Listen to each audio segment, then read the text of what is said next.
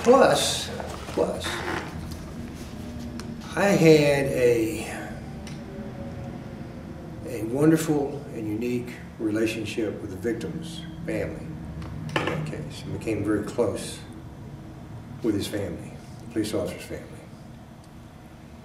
And out of Barefoot grew the whole concept of victims are people too.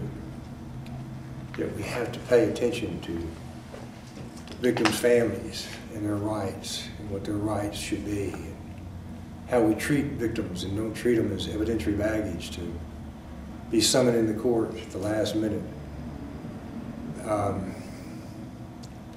It became part of the process of the whole victims' rights movement. We became very involved in national victims' rights organizations. We became very involved in helping DAs get victim witness coordinators into their offices. I don't mean that I did it all, because a lot of DAs did it, but I think it elevated the awareness to where many DAs who had that capability began to do it and do a great job of it, to where today, I think that seed has given fold to a lot of good things, to where we are now really aware of victims' rights.